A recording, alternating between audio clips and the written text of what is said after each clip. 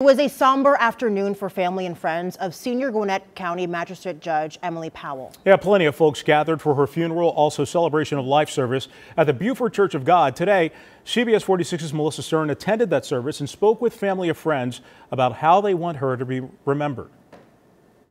There were a lot of tears here today, as you can imagine, as friends and family said goodbye to Judge Powell. The artwork of longtime Gwinnett County Judge Emily Powell filled the hallway outside of her funeral. Those in attendance say she was truly talented in many ways. She is one of those people that is absolutely, in all respects of her life, irreplaceable. She was 64 years old when she died on New Year's Eve from injuries she suffered after being hit by a pickup truck 11 days earlier. It was devastating. It was, we had hoped for better results. Loved ones tell us Powell was headed to downtown Buford the evening of December 20th to meet some friends at a restaurant. Gwinnett County police say she tried to cross West Moreno Street on foot, but she was hit by a Ford F-150 pickup truck. She was dedicated, consistent. Her husband and 2 kids spoke fondly of her today, and everyone in attendance sang and prayed as they paid their last respects. You could feel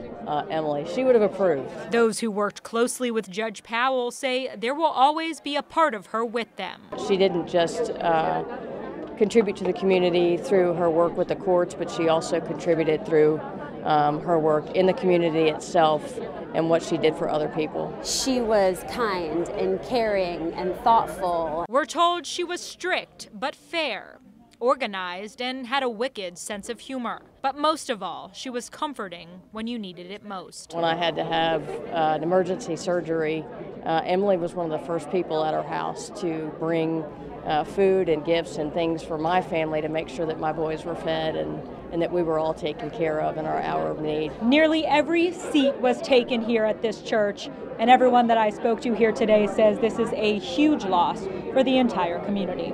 Reporting in Buford, I'm Melissa Stern, CBS 46 News.